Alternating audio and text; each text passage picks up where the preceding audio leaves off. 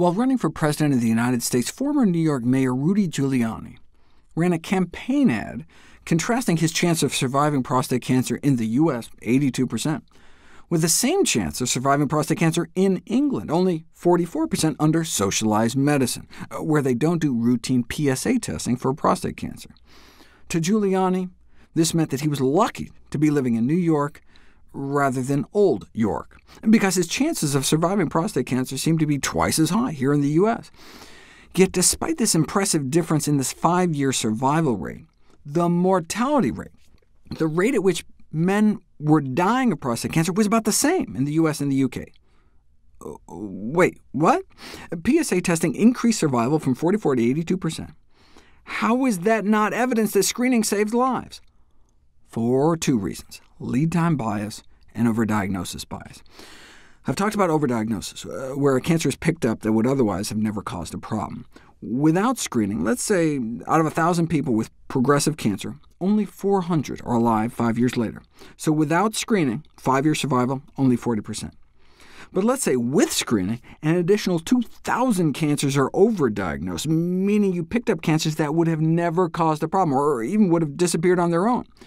Since the cancer was harmless, 5 years later, of course, they're all still alive, assuming their unnecessary cancer treatment didn't kill them, and all of a sudden, you just doubled the 5-year survival rate, even though in either case the same number of people died from cancer.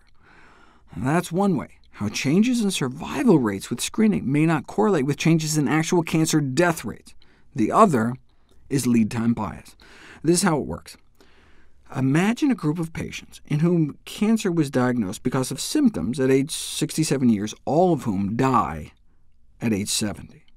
Each patient survives only 3 years, so the 5-year survival for this group, 0%.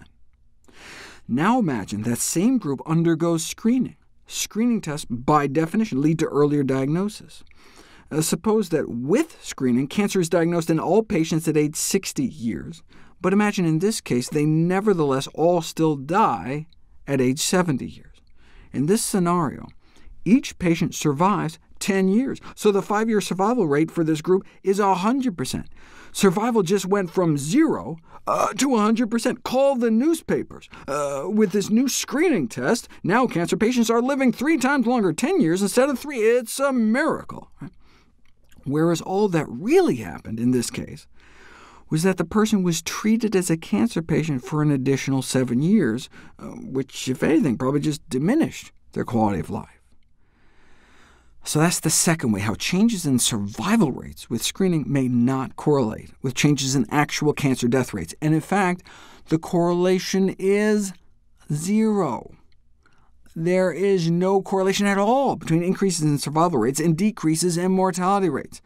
That's why, if there were an Oscar for misleading statistics, using survival statistics to judge the benefit of screening will win a Lifetime Achievement Award, hands down. There is no way to disentangle the lead time bias and the overdiagnosis bias from screening survival data. That's why these statistics are meaningless when it comes to screening. Yet that's what you see in the ads and the leaflets for most of the cancer charities. That's what you hear coming from the government.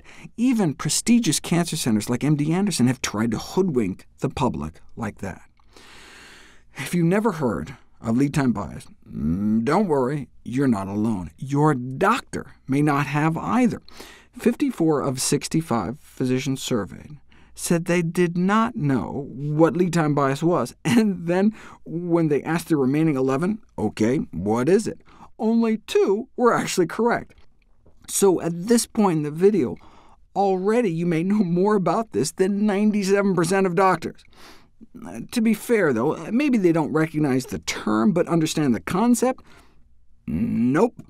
The majority of primary care physicians did not know which screening statistics provide reliable evidence on whether screening works. They were 3 times more likely to say they would definitely recommend a cancer screening test based on irrelevant evidence, compared to a test that actually decreased cancer mortality by 20%. If physicians don't even understand key cancer statistics, how are they going to effectively counsel their patients? Statistically illiterate physicians are doomed to rely on their statistically illiterate conclusions, or on local customs, or on industry representatives and their information.